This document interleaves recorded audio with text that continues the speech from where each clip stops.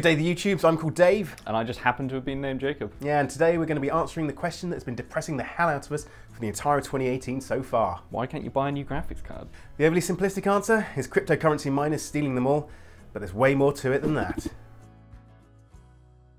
Since the start of 2017, cryptocurrencies have been going through a renaissance, kick-started by the rise of the Ethereum currency. This was a virtual currency that could be mined by regular old GPUs. And the power and the efficiency of AMD's Polaris GPUs meant that by the summer of last year, they were being bought in bulk to mine Ethereum, and that led to a broader rise in the market as a whole. That meant it was mighty difficult to bag yourself an AMD 400 or 500 series GPU, but by and large, Nvidia cards, the more popular gaming GPUs, were untouched. 2017 signed off with Black Friday and holiday sales offering new graphics cards for decent prices.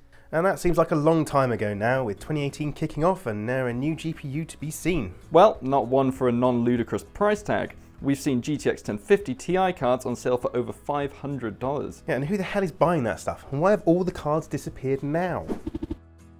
The problem is that now there is a huge demand from the cryptocurrency miners. They're not the only ones because of the current GPU drought.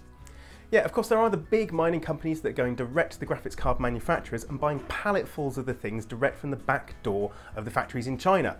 Now they're not going to AMD and Nvidia direct, they're going to the companies that are making the cards themselves. These mining outfits are buying them in their thousands and doing it regularly, which is great for the manufacturers as they don't need to worry about warranties and can guarantee sales. There are also smaller mining outfits setting up credit with distributors around the world, giving each of them 50 grand for example and telling them to just ship the cards out the instant stock becomes available.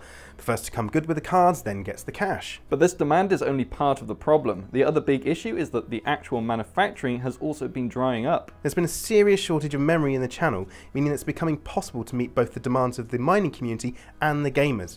In short, there just aren't enough graphics cards being produced. This has led to a situation of such high demand and such low supply that there are third parties entering the market just to speculate on the GPU pricing.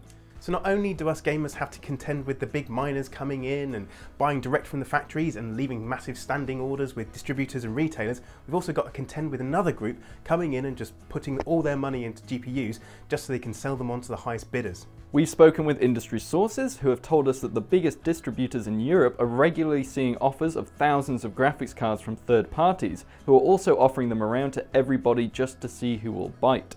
These people are simply buying up as much GPU stock as they can to add a little extra margin on themselves before passing it on.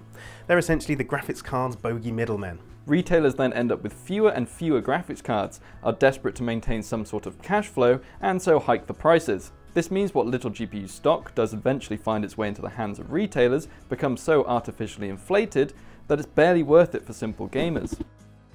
So where will it end?